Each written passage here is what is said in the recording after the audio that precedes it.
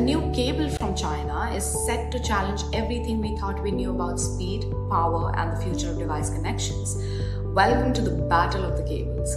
GPMI versus Thunderbolt, HDMI, and USB-C. Today's episode of Perspectives brings us into the heart of an emerging tech battle, one that challenges Western dominance in cable connectivity. Enter GPMI, or the General Purpose Media Interface, a revolutionary new cable standard from China that promises to transform the way we connect devices. As the battle for next-gen tech standards heats up, China's new GPMI could leave familiar players like HDMI, USB-C, and Thunderbolt in the dust. Let's dive into what makes GPMI a game changer and explore its potential impact on the global tech landscape.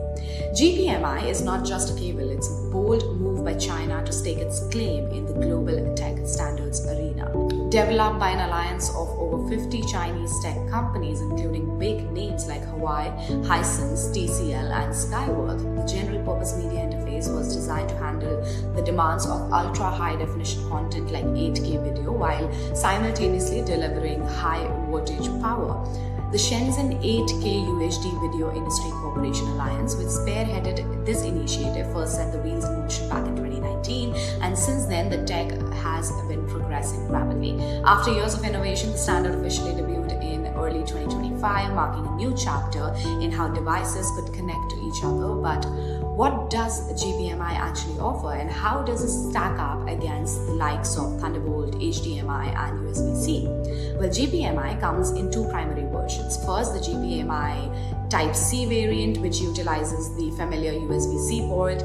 This version delivers 96 Gbps bandwidth, more than double the speed of Thunderbolt 4, and supports up to 240 watts of power delivery, which is on par with USB 4. But the real headline grabber is the GPMI Type-B connector. With an eye-popping 192 Gbps bandwidth and 480 watts of power delivery, this version outpaces any current Western standard. For comparison, HDMI 2.1 tops out at 48 Gbps and lacks power delivery, while DisplayPort 2.1 hits 80 Gbps, Thunderbolt 4 supports only 40 Gbps and 100 watts. And even the latest Thunderbolt 5, which was launched in 2024, still lags behind with a maximum of 80 Gbps. What is even more impressive is that GPMI Type-C retains backward compatibility with USB-C devices, giving it a potential pathway to widespread adoption without completely overhauling the existing ecosystem.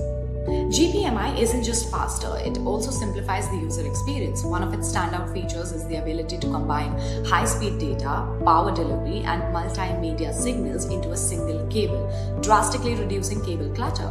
For example, gamers and streamers could connect their laptops to an 8K display using just one cable for both power and video, eliminating the need for separate power adapters and display cables.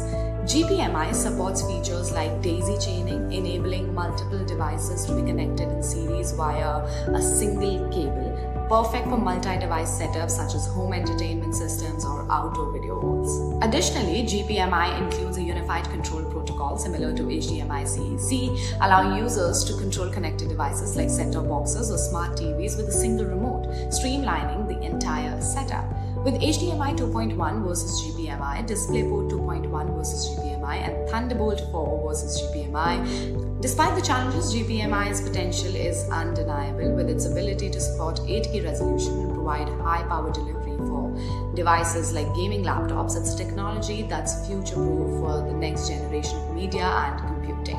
If GPMI Type-C can become a seamless part of the USB-C ecosystem, it may have a smoother path to global adoption.